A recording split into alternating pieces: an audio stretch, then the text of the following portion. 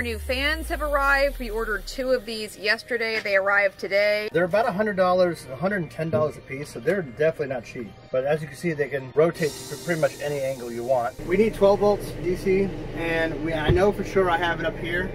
And I know that it's for sure running to these lights. These lights are actually pretty fantastic. They pop on and provide a lot of light.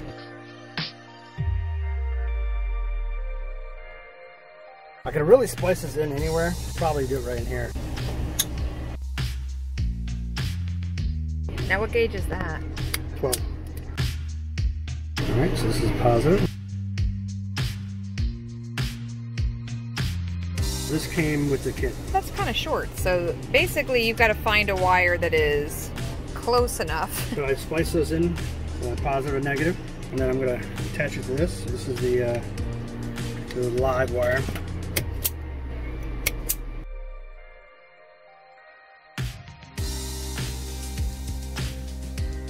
Gotta make sure that crimps tight. Good splice. So these things come with nuts. So what I'm gonna do is put these little bits on. The directions advise you to use pliers to tighten the nuts rather than relying on hand tightening. I got these in now. I'm gonna try to ratchet them. The wires are attached. You can feed the wires through the wire notch, or you can go through the corresponding holes in the backing plate. We chose to go through the wire notch. Oh, I don't know that I would use sticky tape.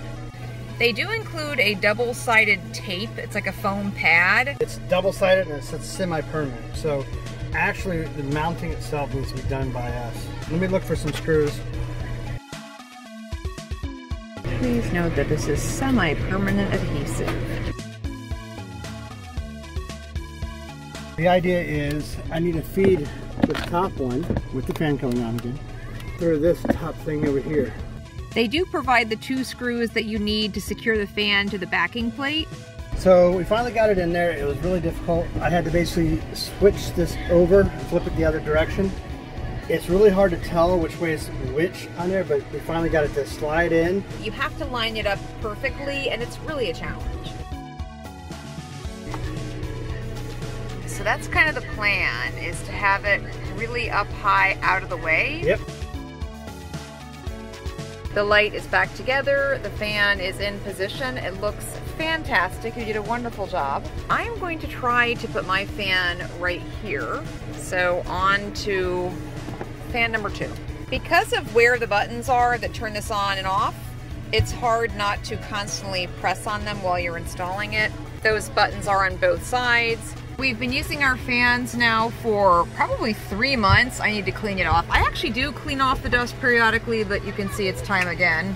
I put my fan vertically, and I will say that it definitely has been bumped and slammed into many, many, many times by virtually every member of the family.